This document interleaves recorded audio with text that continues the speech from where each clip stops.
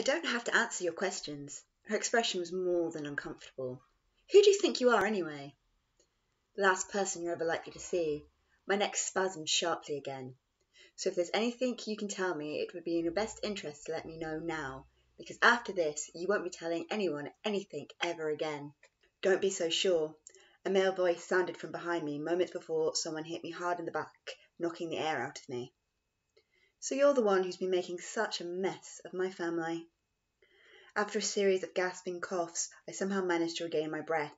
Without hesitation, I swirled round to confront the newcomer.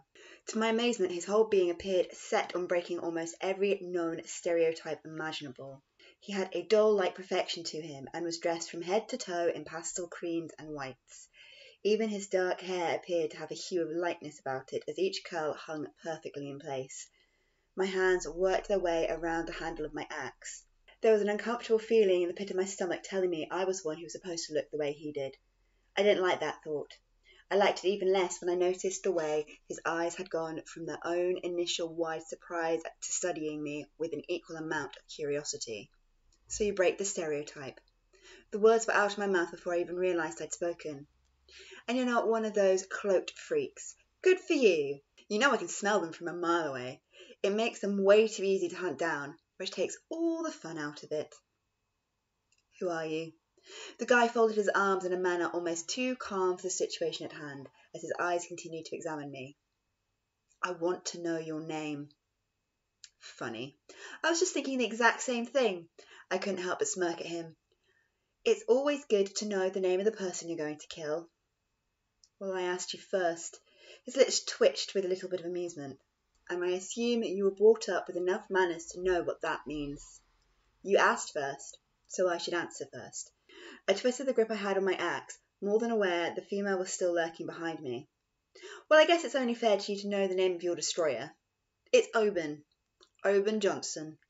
At that he chuckled, almost in a knowing manner, baring his fangs to me as he did. The doll-maker's son. He nodded with a deep kind of certainty. You're the doll-maker's son. Stepson, I corrected him.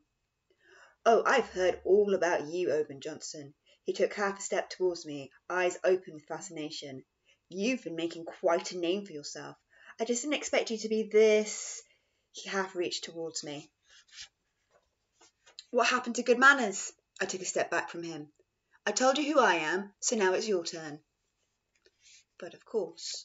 He bowed graciously, his manner resembling that of some foppish Jane Austen character. The name's Dixon. Dixon Blakely. Well, now all that formality is out of the way, I guess it's time we get down to business. I prepared myself to fight. I don't remember saying I was finished with you. The female jumped to my back in some vain attempt to catch me off guard. It was just a shame for her I'd been anticipating her movements well enough to know what was coming. In one swift move, I managed to send her flying off of me and in the direction of Dixon. Dixon managed to dodge her in an almost elegant manner, allowing her body to continue on its undignified path straight into the side of Waterstones. You'll have to forgive Rebecca. Dixon held my gaze in an enticing manner. She's still rather new at this and has to learn a thing or two about our trade, although maybe that's my own fault for keeping her too close and not allowing her to spread her wings. You trade in death. I gave him a more than disgusted look. What's there to learn? I'm sure you already know the answer to that, better than anyone, don't you? For a moment I hesitated. I knew what he was trying to get at, that it was my trade to kill creatures like him. But his statement had hit more nerves than he intended, and no reply I could give would truly be the right one. I've been raised to protect and not to destroy. My neck spasmed sharply at my own choice of words. And if protecting people means taking out scum like you, then so be it. I can live with that. Raised to protect and not to destroy. Dixon echoed my words, finding an unintentional meaning in them. Now that is an interesting phrase. Tell me, what would it be like if you'd been raised to destroy and not to protect? That's a dangerous question to ask. I tightened my grip on my weapon as something about Dixon made me more than unsure of myself. And not one you'd want an answer to any time soon. Again Dixon laughed. His laughter rolled out of him in a way that made every nerve in my body twitch with tension. You're trying to intimidate me, aren't you? What on earth would give you that idea? My neck spasmed for what felt like the millionth time, only this time there was something a lot more mechanical about it. Your choice of words, Oban Johnson. Dixon smiled at me as though everything about this situation were completely ordinary. And I can see you are a very interesting fellow, but unfortunately I don't have time for you right now. The remains of my nest need rounding up. Again. He turned.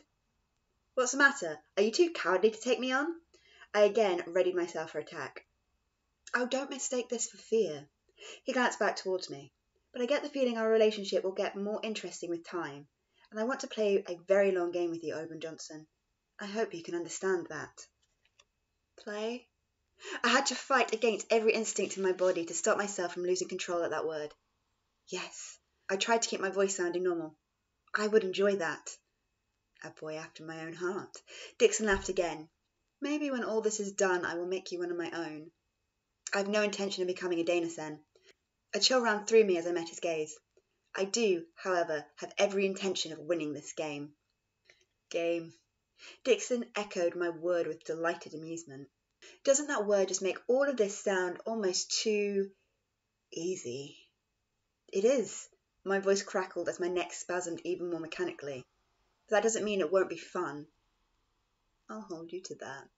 He smirked. Rebecca, come. With that, they both disappeared, and I was left trying to work out what the hell had just happened. I unmanifested my weapon and gripped my hands to the sides of my head. For a few moments I worked hard at pushing all thoughts I might have away and massaged my temples. I will not be like that. I gritted my teeth. I will not give in. I will be better than them. I will not be like that. Even as I was saying it, I knew I was being drawn in by my worst instincts. It was a sensation I'd had on more than one occasion before and found almost impossible to resist. I will not give in. I clenched my hands into fists and pulled them away from my head. I will not give in. Not this time. Not again. From somewhere nearby, I heard the hissing of a couple of cats. Everything in me went into autopilot. If I couldn't resist the temptation, then maybe I could make it less bad. After all, who would miss a couple of strays? I'd probably be doing the world a favour if I... Oban. James's voice sounded from beside me as his hand gripped onto my raised right wrist. You're stronger than this. I know. My eyes glanced up towards the carving knife I was now holding. I just thought, if I couldn't stop it, then maybe... The knife disappeared again, and he released my arm. I gave a heavy sigh and allowed it to fall to my side. For a few long moments there was silence between us. I could almost hear what my stepfather was thinking, and I knew he was more than disappointed in me. I was disappointed in me too. I didn't think I could lose it so easily over so little. That Dixon's something else. I lowered my gaze. What? James eyed me up. The Danesen I just met. His name was Dixon, and there's something about him that's just... I don't know how to explain it, but if he's having this kind of effect, it probably means he's old and powerful. If that's the case, you're going to need help taking him out. James cut me off. Especially if he's going to cause you to become like this every time you meet him. We can't risk anything. You know that. I know. I felt more than ashamed. But you still need to train the others, so how can you come out with me each night? I wasn't thinking me, Oban. Jade. I gritted my teeth at the thought.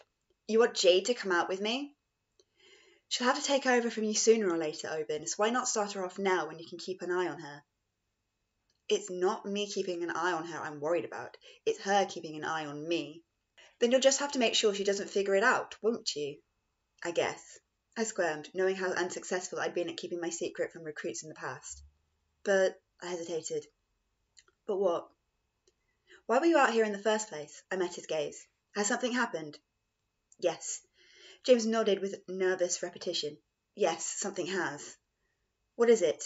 I felt more than a little concerned by his almost numb reaction. For a long time my stepfather was silent. I could see his whole face struggling with the thought of having to tell me. For a moment I could almost believe I wouldn't get to know, that he would ask me to drop it, or expect me to ask him to. Then his lips pressed together in anticipation of the words as he took a deep breath in.